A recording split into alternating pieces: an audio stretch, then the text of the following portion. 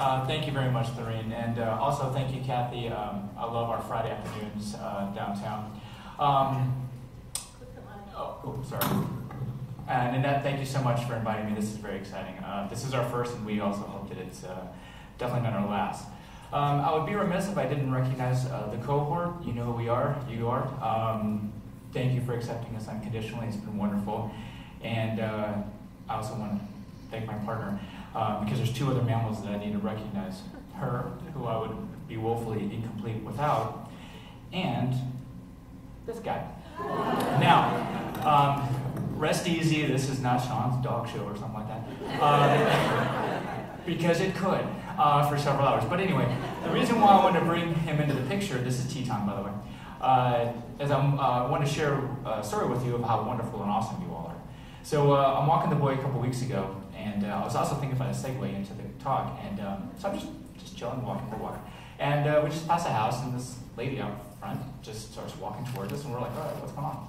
And so the lady comes over, and I swear this is exactly what she said. And goes, well, I suppose this is going to be my daily random act of kindness.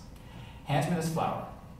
So I'm standing here with a flower, a leash, and a dog looking at me going, this doesn't happen on the East Coast very often. So we're kind of freaked out. But it is. This is a really wonderful place. We've only been here a year and a half, and you can start seeing immediately this sense of connection and community. And it's so embracing. And so what I want to do is identify another example of this, and that's our lovely farmers market. Our first one blew us away. And it's not just, we have like 4 or 5 little stands or something like that. This thing goes on forever. We've only been here a year and a half, and it already takes us 2 hours to get past it because we're meeting everybody, and hey, what's going on? I gotta get the strawberries. And like, it just gets a little bit intense sometimes, but it's been wonderful.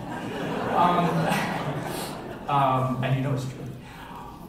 But from an economic point of view, I'm sure that one of the original catalysts for something like this was for economic activity, letting vendors come in, the surrounding farmers get an outlet. But you're not telling me this is a grocery store. They just walk up, give you $5 for your filberts, which we found out. And that's it.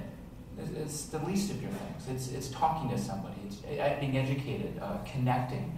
I try to reconcile this, okay, is it just an economic thing, or is it something more?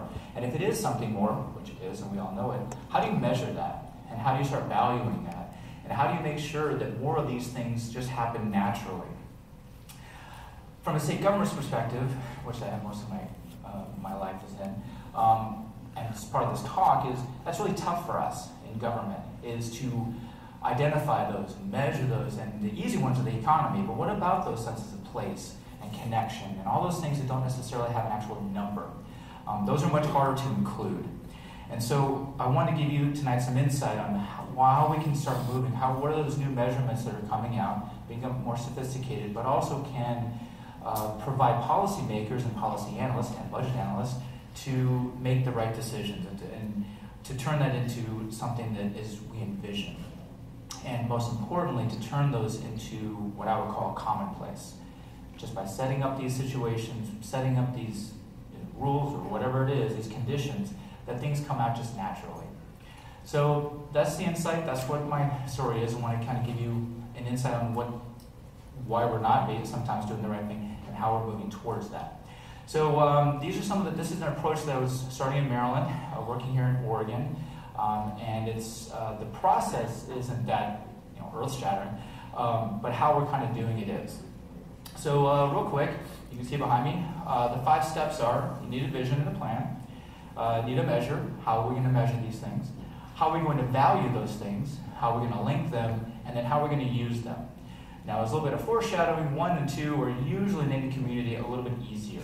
We get a vision and a framework and a plan, and then we can measure the things. And love the dorm thing with the energy, like those are coming online more and more. We're using data on a daily basis. It's the other 3, 4, and 5 that sometimes we might stumble over. So what I'm going to do is walk you through these 5 and try to highlight how we can use more of a systems approach to make the outcomes natural. So first, here in Corvallis, we have our vision statement, and the framework. By the way, awesome. These are really well done, very distinct. So of those 5, check. These are the 12, as you are all keenly aware. I really like how it's framed and looking at how the 12 really critical components, the areas that matter most, all kind of come together. So that's number one. So we have our vision, our blueprint. Number two, how do we measure? Well, on the left you can see over here, and by the way, just randomly selected waste management. We can see how we're measuring on the left. This is our trade partners that were the state Oregon Explorer. This is waste management. We have a waste landfill from 2000 on. We can have that information. On the right is straight from the framework. And again, this is wonderful. Very few frameworks, in my experience, have baseline data like you have. So again, we have 1 to 2. Sorry. Big door coming up. So again, looking at those top 5, blueprint and the measurements, got a pretty good handle on. Now let's get to some of the different measurements, and that is, how do we value? So we talked about education in our table. I'm assuming many of you have as well. One of the things that that we're looking at are, what are the value of these components of a society? So let's take education. Now I'm going to say value of an education. I'm not talking cost of tuition. Those are 3 different things. Price, cost, and value are all completely different things. Unfortunately, too often we combine them into one.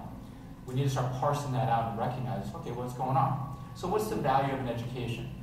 Well, I'm sure we could sit here and talk about other things, but academically, 1 is graduates volunteer more. 2, they vote more. And I don't mean like the same election, like Chicago vote early enough. I wrote that out this morning, I'm like, probably should have used a different word there. Stronger community engagement, higher philanthropy. This kind of surprised me. You take a graduate millionaire and a non-graduate millionaire, the graduate millionaire will give more money away. These are those non-market, I call them non-market things that contribute to a true value of a college graduation diploma. So when you add those up, academically, this is in 2011 dollars, it's about $19,000 per student that we don't, or graduate, that we don't normally include on our massive ledger. We should start thinking about that when we do cost-benefit analysis, when we do these kinds of things as a government, as a policy making, that aren't currently there. Okay, that's human capital. Let's go to our natural resources, natural capital. I know in the back you may not be able to see this, but it's always this kind of weird thing. If I don't put them up there, then everybody asks me, what's an ecosystem service? And then I put it up there. I can't see what an ecosystem service is. So these are, these are the different ecosystem services that farmland, forests, and wetlands provide. And as you can see for yourself, there's a lot of things. Now, I assume all the humans in here are carbon-based and mammals. And so we need this kind of weird thing called oxygen. And so I'm hoping there's no one in here that thinks a tree, the only reason we have a tree is for 2x4s and for paper. They provide so much more. But it's hard to get those other things on the ledger to recognize that. Things like oxygen, carbon sequestration, cleaning our waters, providing lower temperatures on streams for salmon. All those things rarely get on the books. And so when you start adding those things, these are some of the average estimates for the Northwest. You see that 28,000 for wetlands.